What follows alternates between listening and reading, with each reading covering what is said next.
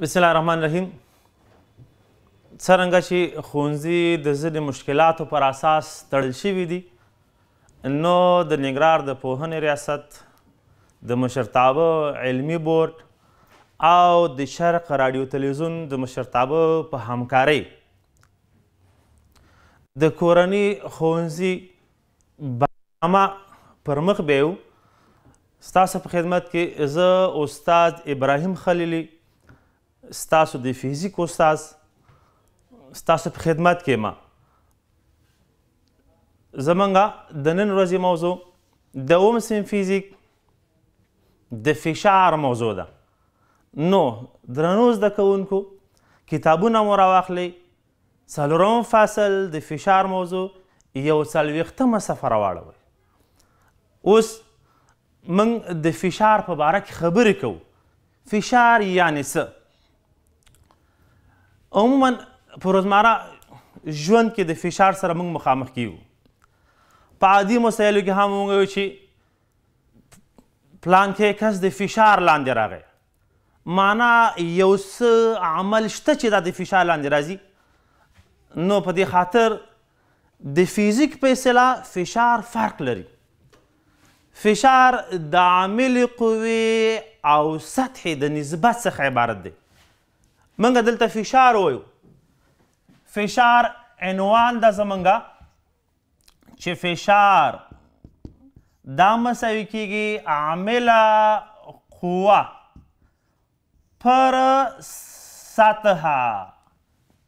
یعنی که چیرته قوه په سطح عمل وکړي، په نتیجه کې فشار تشکیلیږي. فشار د عامل قوې او سطحې سره د عامل قوې او سطحې سره ځینې اړیکې لري چې د قوې سره اړیکه مستقیمه ده او د سطحې سره اړیکه معکوسه ده. څومره چې د عامل قوې مقدار زیاتیږي، په هماغه اندازه فشار هم زیاتیږي. او په کومه اندازه چې سطحه لویږي فشار کمیږي، او که سطحه کوچنۍ کیږي فشار زیاتیږي. یعنی د سطحې په کوچنۍ کېدو فشار زیاتیږي او په لویدو فشار کمیږي. نو موږ دلته چې د عامل قوې عامل قوه سطحه ویله فشار تشکیلوي، کولی شو د عامل قوې په اساس وزن هم په نظر کې ونیسو. د وزن او سطح هم نسبت هم فشار تشکیلوي، ځکه وزن خپله قوه ده.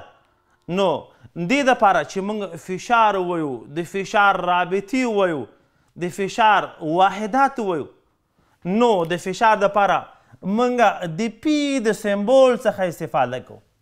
پی معنا فشار، عامل قوه په اف ښایو او سطحه په ای ښایو. نو موږ وایو چې فشار مساوي کیږي عامل قوه او د سطحې نسبت. اوس تاسو درنو زده کوونکو په د فزیک په لومړیو برخو کې ویلي دي چې موږ د سطحې واحدات هم ویلي دي، د قوې واحد مو هم ویلی.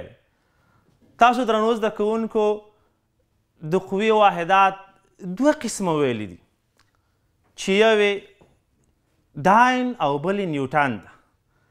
داین او نیوټن استاسو د اووم صنف فزیک د سوي مطابق 11 صنف کې موږ د قوو دپاره نور واحدات هم لرو، خو هغه به انشاءالله تاسو باقي په 11 صنف کې ووایي. اوس د فشار دپاره چې موږ که چیرته قوه نیوټن سطحه متر مربع راشي، واحد به چی تشکیلیږي. همدارنګه که چیرته قوه داین راشي او سطحه سانتي متر مربع راشي، چی به تشکیلیږي. نو د دې دپاره موږ واحدات هم په نظر کې نیسو. واحدات د فشار، اول فشار واحد کې چیرته نیوټن پر متر مربع راغی، نو موږ په دې وخت کې واحد پاسکال لاسته راځي چې دا مساوي کېږي د چی سره؟ پاسکال.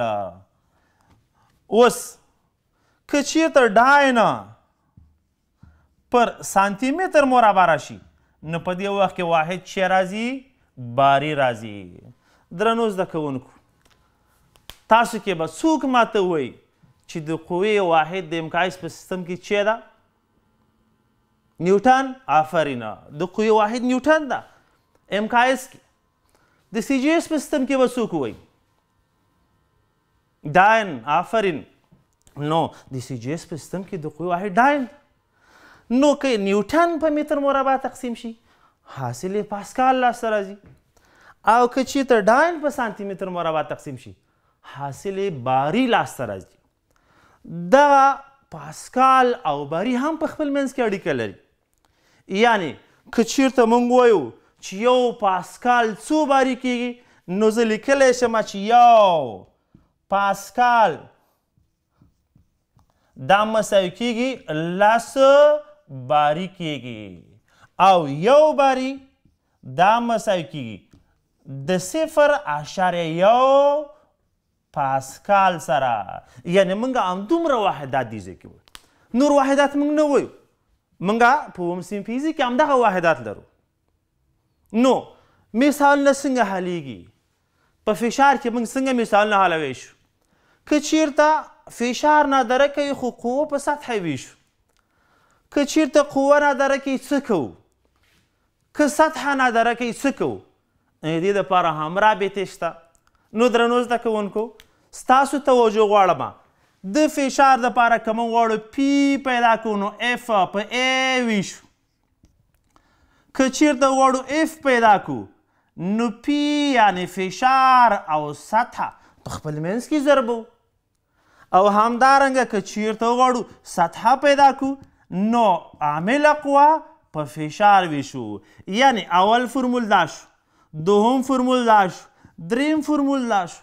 دا زمونږ او ستاسې د فشار د موضوع مربوط 3 فرمولې لرو.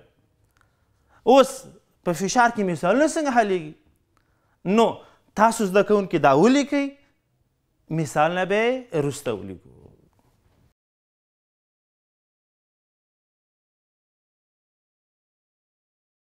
زموږ ستاسو د اووم صنف په کتاب په 42مه صفحه کې او 43مه صفحه کې ځینې مثالونه راغلي دي. کوشش کوو چې 2 مثالې زه حل کړم، یو یې ستاسو کورنۍ وظیفه. لومړی مثال چې موږ غواړو که چېرته د عامل قوې مقدار 200 نیوټنه وي، دغه قوه که چېرته په 4 متر مربع سطح عمل وکړي فشار یې محاسبه کوي. یعنې 200 نیوټنه قوه په څو متر مربع سطح عمل کوي؟ 4 متر مربع. آفرین. نو موږ چې کله فشار غواړو محاسبه کوو پی مساوي کېږي اف پر چی شی اف څو لرو؟ 200 نیوټنه. ا څو لرو؟ 4 متر مربع. یعنې موږ چې کله وغواړو 200 په 4 تقسیم کو 50 رسیږي. پی مساوي کېږي 50 نیوټن پر متر مربع، یعنې څه؟ پاسکال. آفرینه. نو موږ چې دا مو څو پاسکاله شو؟ 50 پاسکاله فشار په دغه سطحه باندې وارد شو. اول مثال زموږ او ستاسو دا شی شو. دوم مثال کله چې موږ غواړو د عامل قوې مقدار پیدا کړو، عبارت زه نه لیکم، وایم یې درته وی د 1000 نیوټنه قوې که چېرته 1000 نیوټنه قوه په څومره سطح عمل وکړي؟ 1000 نیوټنه قوه په څومره سطح عمل وکړي که چېرته عامل فشار پی مساوي کېږي 50 پاسکاله وي. ګورې درنو زده کوونکو دوم مثال زموږ دا ده 1000 نیوټنه قوه په کومه سطح عمل وکړي چې 50 پاسکاله فشار تولید کړي. نو موږ د ا دپاره فرمول ویلو چې ا مساوي کېږي اف پر چی شی پی، یعنې اف پر پی د ا یا د سطحې د لاسته راوړلو فرمول ده.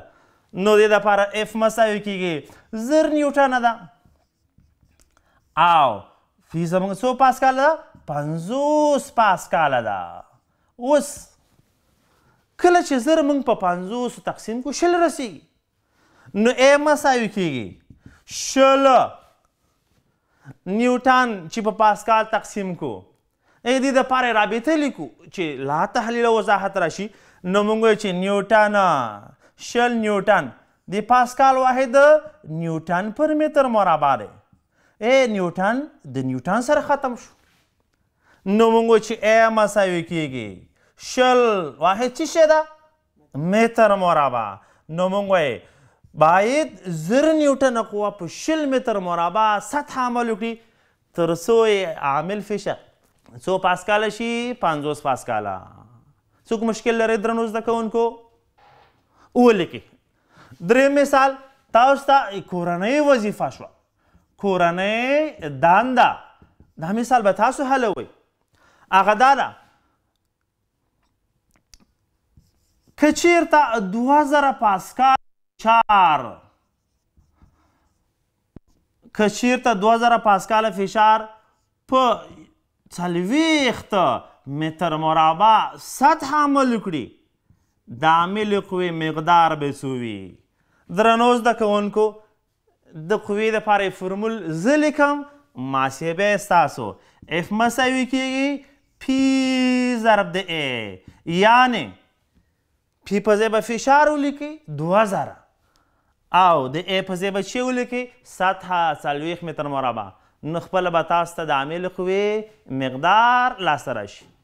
درنو زده کوونکو دا ولیکئ.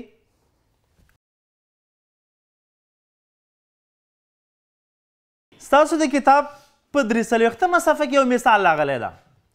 وایي که چیرته د یو فیل وزن 100,000 نیوټنه وي، وزن پی مساوي کیږي فشار اف مساوي کیږي 100,000 نیوټنه د یو فیل وزن وي او د پښې د سطحې مساحت 0.25 سانتي متر مربع. ستاسو په کتاب کې لیکل شوی خو دغه 0.25 متر مربع ده، 0.25 سانتي متر مربع نه ده. یعنی سطح ا مساوي کیږي 0.25 متر مربع. سانتي متر مربع فقط تاسو متر مربع کې. دا د کتاب لږ زر اشتباه شوې ده. سوال حلو دا چې ګورئ فیل حیوان ده، 4 خپې لري، د یوې خپې د سطحې مساحت یې دومره ده. نو چې 4 خپې ولري په 4 کې ضربو. نو موږ د فشار دپاره فرمول لرو، فشار پکې نادرکه ده. پی مساوي کیږي اف پر ا. وزن د فیل 100,000 نیوټنه ده. نو موږ وایو 100,000 نیوټنه، 100,000 نیوټن.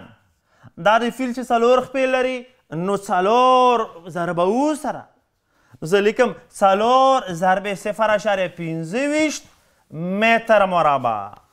درنو زده کوونکو 4 چې 0.25 کې ضرب کو چې ترې جوړیږي 1 متر مربع. آفرینه. نو موږ چې پی مساوي کیږي 100,000 نیوټن تقسیم پر 1 متر مربع. اوس 1 متر مربع موږ وایو چې 100,000 په 1 تقسیم کو 100,000 رسیږي او نیوټن چې په متر مربع تقسیم کو پاسکال ترې جوړیږي. نو موږ واحد به چې راشي 100,000 پاسکاله. یعنی د فیل لخوا په ورکړل شوې سطحه باندې څومره فشار وارد شوی ده؟ 100,000 پاسکاله. ولیکئ درنو زده کوونکو.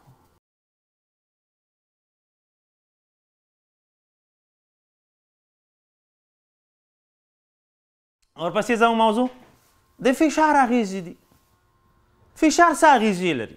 درنو زده کوونکو موږ او تاسو په روزمره ژوند کې د فشار څخه استفاده کوو. موږ ویلي چې فشار د قوې په زیاتېدو سره زیاتیږي، د سطحې په زیاتېدو سره کمیږي، خو د سطحې په کمیدو د فشار مقدار زیاتیږي. په روزمره ژوند کې د فشار اغیزې دي. که چیرته د قلم څوکه نری وي په ډېرې کمې قوې سره موږ د لاس د درد احساس کوو، او که چیرته سطحه د قلم څوکه پلنه وي او په لاس یې کیدو دومره درد احساس نه کوو. نو په فشار کې په روزمره ژوند کې د فشار څخه هم استفاده کیږي. یعنی دغه مثالونه تاسو په کتاب کې څنګه راخیستل شوي؟ کله چې موږ چاړه راواخلو یو څه پې پرې کوو، چاړه چې څومره تیره وي په ډېر کمه قوه پرې کیږي که نه؟ آفرین پرې کیږي. خو که چیرته چاړه پسه وي نو بیا نو ډېر په سختۍ پرې کیږي. همدغه خبره ده، څومره چې د عامل قوې مقدار زیاتیږي د فشار اغیزې هم زیاتیږي. همدارنګه که څومره سطحه کوچنۍ کیږي د فشار اغیز هومره زیاتیږي او دې ته وایي په روزمره ژوند کې د فشار اغیزې. بله موضوع درنو زده کوونکو، زموږ ستاسو موضوع د اتموسفیر فشار. څه معنا؟ هر سړی وایي اتموسفیر اتموسفیر اتموسفیر یعنې څه؟ موږ او تاسو د ځمکې په کوره کې ژوند کوو او د ځمکې په پورتنۍ برخه کې د هوا د ګازاتو مخلوط اکسیجن، هایدروجن، نایتروجن او داسې نور ګازات شتون لري. نو د اتموسفیر فشار د ځمکې د سطحې په 1 متر مربع سطحه باندې په 1 متر مربع سطحه باندې د هوا د ګازاتو یا د هوا وزن چې په 1 متر مربع سطحه عمل وکړي دې ته وایي د اتموسفیر فشار. د اتموسفیر فشار چې ده په ATM سره هم ښودل کیږي. ATM عموما د اتموسفیر فشار مقدار ثابت ده، یعنی 100,000 پاسکاله یا داسې لیکلی چې 100,000 پاسکاله دا مقدار. یا ستاسو په کتابونو کې داسې هم راځي چې یو اتموسفیر فشار مساوي کیږي 100,290 پاسکاله. دا هم موږ ویلی شو، یعنی کله موږ د دې دپاره چې محاسبه اسانه شي موږ د اتموسفیر فشار چې شی کوو 100,000 پاسکاله یادو. نو درنو زده کوونکو، هدف د فشار او اتموسفیر فشار چې د فرق یې په څه کې ده؟ فشار عامله قوه په سطحه ده، خو موږ په اتموسفیر فشار کې څه شی وایو؟ اتموسفیر فشار کې د هوا وزن په 1 متر مربع سطحه باندې. کله چې د هوا وزن په 1 متر مربع سطحه راغی دې ته وایي د اتموسفیر فشار. پوه شئ درنو زده کوونکو؟ زموږ بله موضوع د مایعاتو فشار او د پاسکال قانون ډیره مهمه موضوع ده. د مایعاتو فشار د عادي فشار سره فرق لري. کله چې موږ غواړو د مایعاتو فشار محاسبه کړو، د مایعاتو د فشار لپاره ځینې اړیکې دي چې باید دا په نظر کې ونیسو. یو د مایع ارتفاع. څه معنا؟ زه تاسو ته یو شکل رسموم، د دغه شکل مطابق موږ کولی شو د مایع فشار محاسبه کړو. فرض کې یو شکل دا ده، دا مایع تر دې ځای په اوبو پورې ډکه ده، دې په داخل کې دغه لوښی په داخل کې دومره اوبه قرار لري. څنګه کولی شو موږ د مایع فشار محاسبه کړو؟ د مایع د فشار لپاره اول قدم کې ارتفاع په نظر کې نیول کیږي. ارتفاع دا چې ستاسو په کتابونو کې جاذبه و تعجیل او د مایع کثافت نه ذکر شوی، نو موږ هم ډیر مخکې نه ځو، د خپل پلان او د خپل درس مطابق درس ول. نو موږ ارتفاع سره مستقیم اړیکه لري. څومره چې د اوبو ارتفاع زیاتیږي د مایع فشار هم زیاتیږي. یعنې په دې ځای کې د اوبو دغسې په ډیر شدت سره اوبه راوځي. که چېرته دې ځای کې لږ ذره اوبه سوري د یو نل په اساس راشي په ډیره کم فشار سره راځي. خو که چېرته په دې ځای کې موږ د نل څخه اوبه بیرون کړو په ډیر کم فشار نور هم کمیږي. یعنې څومره چې د مایع ارتفاع زیاتیږي په هماغه اندازه عامل فشار هم چې کیږي زیاتیږي. اوس د پاسکال قانون یعنې څه؟ د پاسکال څه وایي؟ پاسکال په نوم عالم و، هغې ویلې که چېرته یو لوښی د اوبو څخه ډک کړو، که د یو لوښي په یو بغل فشار واردو دلته په همدې ځای باندې دومره فشار راځي، په دغه وخت کې اولی او دوهمی فشار سره مساوي دی. درنو زده کوونکو، دې شکل ته په کتو تاسو کولی شئ د پاسکال قانون درک کړئ. یعنې دغه لوښی د اوبو څخه ډک ده، په لومړۍ سطحه F1 قوه عمل کوي، د A2 په دوهمي سطحه د F2 قوه عمل کوي. دلته چې کوم فشار تشکیلیږي دې ته P1 لومړنی فشار. یعنې که دلته موږ غواړو قوه داسې عمل وکړي د مایع لخوا پورته عمل کوي، یعنې دا هم پورته عمل کوي. دلته چې کوم فشار وارد شوی او دلته چې کوم فشار تشکیلیږي دا سره مساوي دي چې P1 مساوي دي P2 سره. دې ته وایي د پاسکال قانون. روزمره ژوند کې د پاسکال د قانون څخه په چیش کې استفاده کوو. موږ د پاسکال قانون څخه هایدرولیک بریکونه، د موټرو جیکونه، دا هایدرولیک بریکونه دا ټول د پاسکال د قانون په اساس جوړیږي.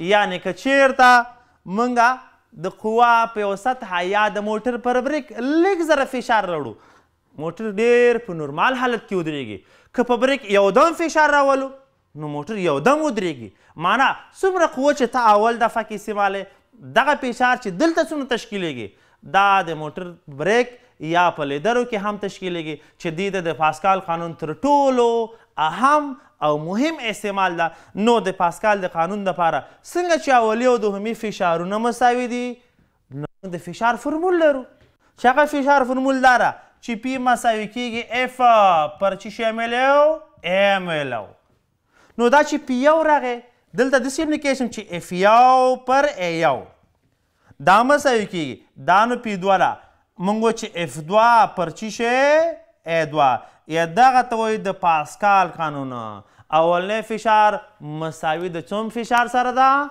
دوهمي فشار سره اوس مونږ یو لنډ مونږ نن کوم درس ویل د دې درس هدف څه شی ده موضوع زموږ دا وه چې فشار زموږ موضوع وه فشار مو ویلې په روزمره ژوند کې د فشار څخه استفاده کیږي د عاملې قوې او سطحې نسبت ته فشار وایي څومره چې سطحه پراخیږي فشار مقدار کمیږي څومره چې سطحه کوچنۍ کیږي د فشار مقدار زیاتیږي عامل قوه چې څومره زیاتیږي په هماغه اندازه هم فشار زیاتیږي دا مو عادي فشار ویلې نو موږ که چیرته وزن راکړ شوی وي په یوه سطحه عملو کې دا هم فشار شو درنو زده کوونکو نو د مایعاتو فشار د مایع د ارتفاع سره اړیکه لري څومره چې ارتفاع د مایع زیاتیږي په هماغه اندازه د مایع فشار هم په قاعده زیاتیږي